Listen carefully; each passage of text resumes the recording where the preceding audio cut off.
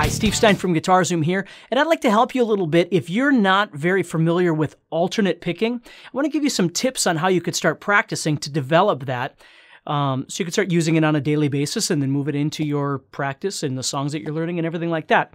So the first thing we're going to do is we're just going to take just a little segment of a pentatonic scale and look at that, okay? So the first thing I'm going to do is I'm going to play this. I'm going to play in the key of A minor pentatonic. I'm going to play 5, 8, 5, 7, and that's enough, okay? 5, 8, and 5, 7. Now, if you don't do a lot of alternate picking, this would be a prime example of how you could start getting into it. Alternate picking is when you pick down and up as opposed to just picking everything down, okay? There's a bunch of different ways that you can do alternate picking, but let's just talk about a real fundamental way of doing this, which is literally just picking down and then you pick up afterwards. So instead of going down, down, down, down, and making a little pattern out of this,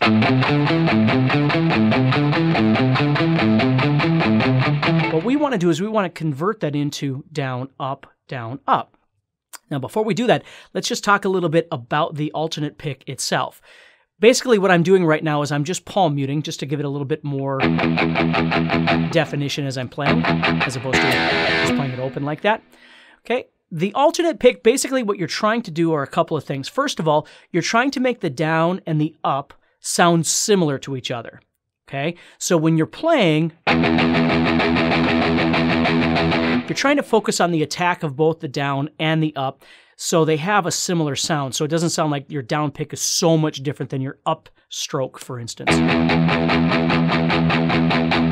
Okay. The second part of that is be careful not to turn the pick way too much. I see a lot of players when they play, you'll kind of see how my guitar is at an angle already.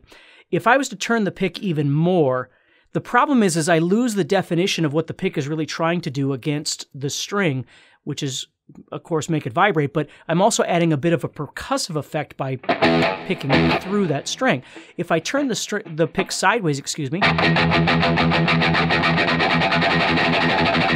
I might be able to go really fast, but all the listener is going to hear are these swishing sounds. And again, I always try and teach people it's always better to go at a slower pace, but do it honestly, than it is to just fake your way through something and pretend like you're doing something that you're not.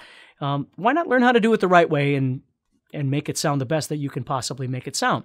So you'll notice that, again, the guitar is at a bit of an angle. So my pick is a little angled because I'm coming across straight, okay? So I do have a little bit of an angle on the pick to the string, but it's not ridiculous, and that's what I want you to think about a little bit. Again, you have to go by what feels good to you depending on the pick that you're using and the angle that you're most comfortable picking at, that sort of thing. But try and get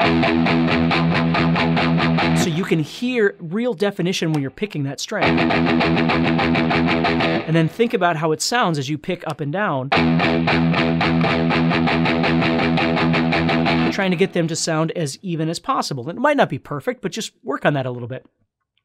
The next thing to think about is as you're picking, and this might change a little bit depending on the speed that you go, is whether or not you're picking from the wrist is doing the movement for the guitar pick, or whether or not the elbow is doing the movement, okay? Most of the time, those are the 2 points, is you'll either lock at the elbow as you pick, and you'll move like this, or you'll move more from the wrist. Now, I've seen people move a little bit more from the fingers, but, I mean, usually there's a combination of these things. But again, it might be nice to just think about that a little bit as you're playing.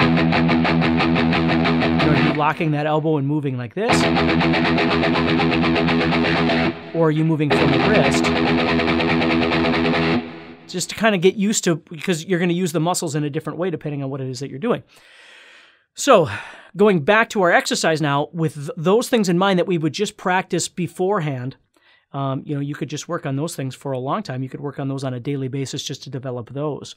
And then you could come back to whatever pattern or whatever thing that you're working on, which is what I'm using right here, is this 5, 8, 5, 7. And I'm going to implement what I've been doing with this down and up picking, trying to clean it all up and watch my pick angle and, trying to even out the dynamic of the pick on both sides, all that stuff. And then I'm going to go back and I'm going to start adding in down, up, down, up.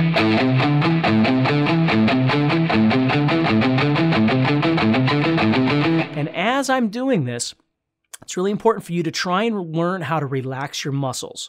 Okay, a lot of times as you start practicing something, especially when it's new, you'll have a tendency of tightening up and tensing up. And the problem with that is that you're going to wear out a lot faster and you're going to cause yourself a lot more pain in doing that. So the trick is to always try and stay as loose as possible as you're playing. And again, this is where you're going to start figuring out whether you move more from the wrist or whether you move more from the elbow or the bicep, depending on how you want to look at it, to try and do this sort of picking.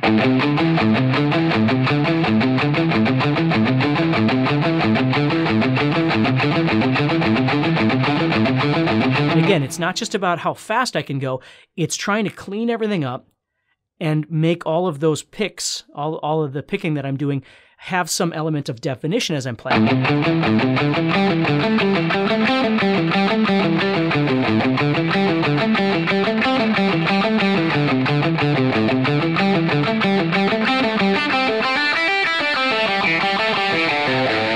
You see? So it's a really good thing to get used to in the long run if you're not really much of an alternate picker. I'm not saying you have to do everything alternate picking. That's not what I'm saying.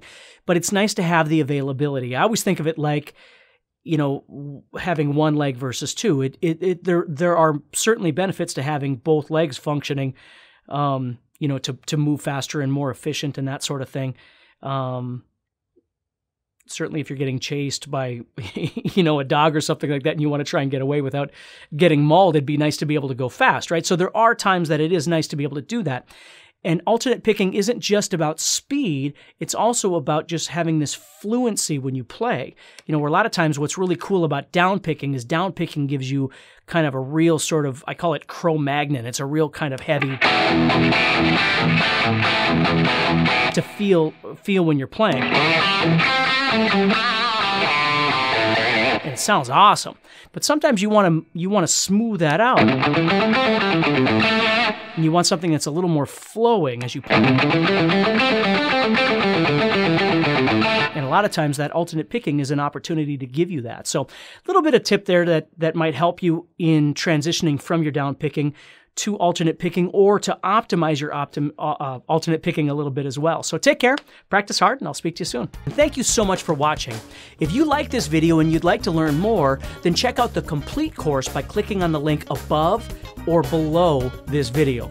Thank you so much, take care, and I'll see you soon.